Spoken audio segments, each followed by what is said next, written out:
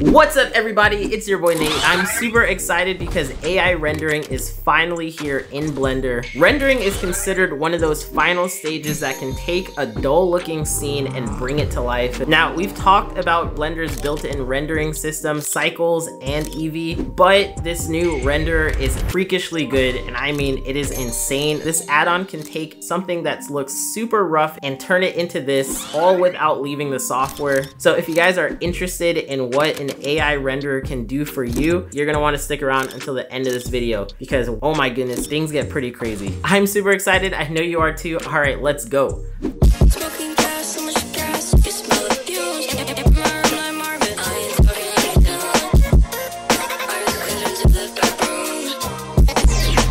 You may be wondering, why would I ever need an AI renderer? Well, not only is it freaking awesome, but it can literally make something that looks like garbage into something that's pretty cool. Also, it's completely free. So to get this add-on for Blender, all you have to do is go over to Blender Market, check out and hit download, install it like you would any other add-on for Blender, going all the way up to your preferences, clicking add-ons, and then picking that zip file. Now, there's one little step that requires you to sign into an account just to get an API key, but this takes like 2 seconds, and then all you have to do is copy and paste that API key and you're pretty much good to go. Now on to making something. So surprisingly, you don't have to be a Blender god in order to make something that looks pretty dang good using this add-on. I'm literally just gonna be using primitives and bam, I'm done here. Yeah, just this box and this plane. This box and this plane, that's all I need. The cool thing about AI rendering is that you don't need a ton of details. I can actually have something blocked out super rough like I'm making something in Minecraft or Roblox. So the only thing that I need to do to get this AI to work is go ahead and set a material for each of these objects. That way it knows what's an object and what's not an object. And then I just need to actually type in what I want it to do. So if I want this cube and this plane to actually be a box on the ground, I just have to type in a box on the ground and bam, that's really it.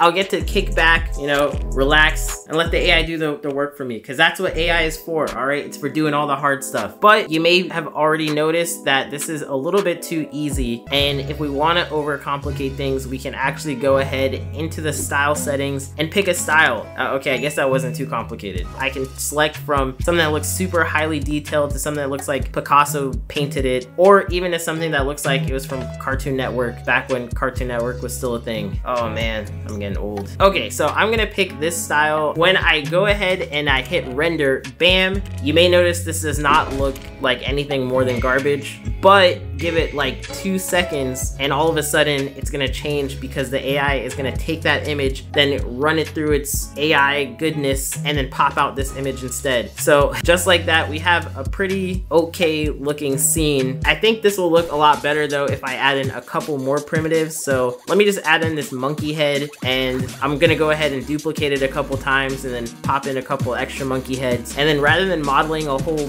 forest or background, I'm just gonna use this torus, scale it up, and then put it out there in the background. And I think that should be good enough. Let me tell it now, monkey head in the jungle on a box, or some sort of arrangement of those words. I'm gonna say it's a monkey. And let's see if this AI can actually turn it into something that looks like a monkey. Bam, okay, so I think this looks super cool. I'm already excited to see what else I can mess around with. After playing around with this AI with a couple different scenarios, I was super blown away. But remember when I said that things were gonna get a whole lot crazier? They're getting a whole lot crazier right now. So we can take that image that we generated using Blender, then we can actually create variations of that image. So we can use an AI generated image to create another AI generated image. So this is just levels of like creative AI tools just getting layered up here, because we can honestly generate an infinite amount of results. We can even change the styles of these, make all sorts of really interesting stuff. And the best part about this is that all of these results actually look pretty impressive. So not only did this save us a lot of time, but I'm pretty sure if you guys are creatives, you can already see a huge potential in being able to actually use a creative AI tool right within Blender. But we're not done yet, because there's actually something else that's really cool about using this AI, is that once you get into adding in a bunch more details and making your prompts a little bit more specific, you take your renders to a whole nother level. So already they were like, you know, top tier level here, but then bam, it just gets elevated even higher.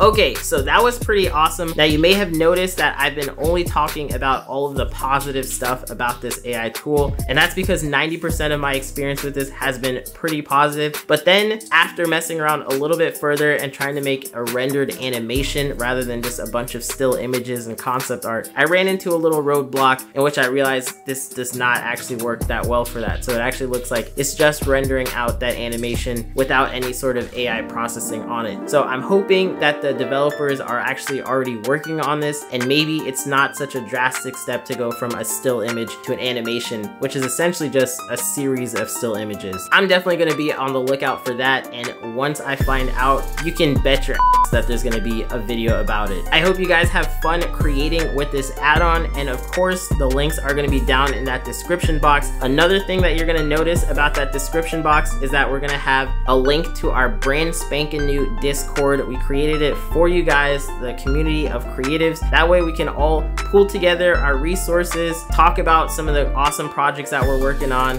or just shoot the shit and have fun while we're making different stuff. So yeah, that Discord link down in the bottom, go ahead and join. If I'm on while you guys join, you're probably gonna get a hello from me. I want to send a huge thank you to everyone who has subscribed. You guys don't know already, about 80% of the people watching this channel have never subscribed. So if you're one of the few people who has not subscribed, I don't know why you haven't done it, all right? It's literally free. It's just one click of that button. And not only that, but you're gonna get more free videos once you hit that subscribe button. So go ahead and do that. And I also want to thank everyone who has already subscribed, because you guys are getting us that much closer to our goal of hitting 500,000 subscribers by the end of this year. Holy crap, yo. I think we only have like 2 more months left. So I'm really hoping that you guys come through. Pull through for us, all right? Like, I know we can do it, but it's only if you guys subscribe. Anyways, thanks for watching, and I hope to catch you in the next one. Peace! Okay, who has noticed the new pop socket? I've had my old pop socket for about 4 years. It was garbage. If you go back to the old videos, check it out, take a look at how terrible that was, and bam, now we got a YouTube one. Thank you, YouTube, for a YouTube pop socket. Anyways, let me just hop right into this video.